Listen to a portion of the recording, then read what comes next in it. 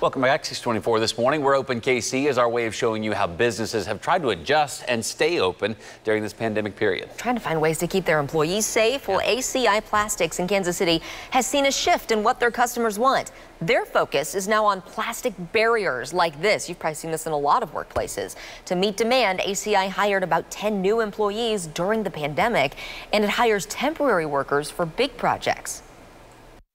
We're extremely proud in all of our locations. Everybody's just knocking it out and doing what we can to help the community. And I'm sure that this is a nationwide thing and that there's companies all over that are doing this, and I hope that they'll have the same satisfaction level that we do.